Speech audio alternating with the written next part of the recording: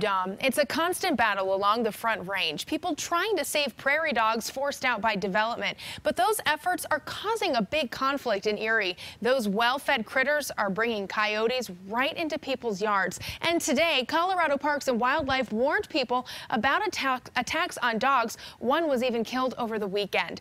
Jeff Todd is in Erie tonight. And Jeff, we understand neighbors are really saying that something needs to change. Kelly, right in between two neighborhoods, we have found dozens of these ears of corn right outside prairie dog holes. Somebody is coming and feeding the prey that the coyotes then come and eat, and some neighbors say this is making a bad situation much worse.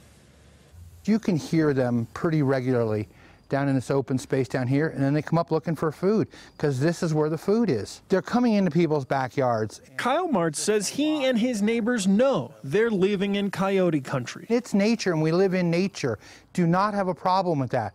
But when homeowner after homeowner after homeowner calls me, because I'm the president, and says, why are we getting all these coyotes? Colorado Parks and Wildlife says they've received 7 reports of coyote incidents in the past month, but think there have been many more. We have an alpha that comes down the backside here. Good boy. Martz is also the HOA president and hears from neighbors frequently that the problem has gotten worse. When prairie dogs look like the size of footballs because these dummies are feeding them, what do we do?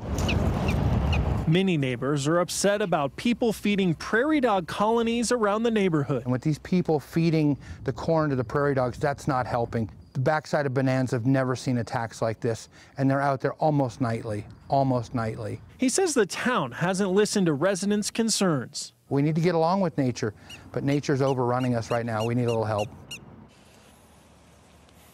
Erie Police and Colorado Parks and Wildlife are working on this issue, but they say that there are likely a lot more reports that they are not getting.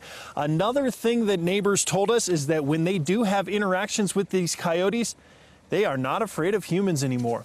We are live in Erie tonight. Jeff Todd covering Colorado First.